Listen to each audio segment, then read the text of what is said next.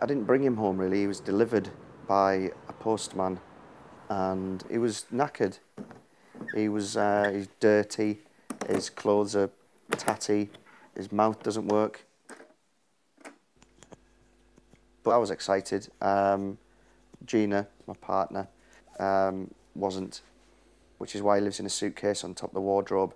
And sometimes it's just enough for me to remind her that he's there for her to get freaked out by him. Isn't that right?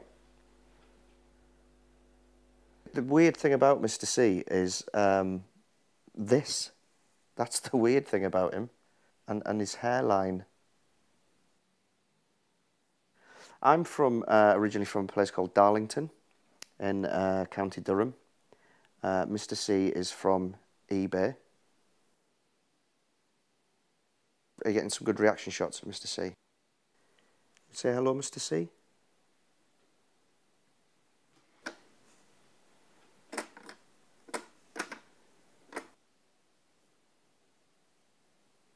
Is he mic'd up, by the way?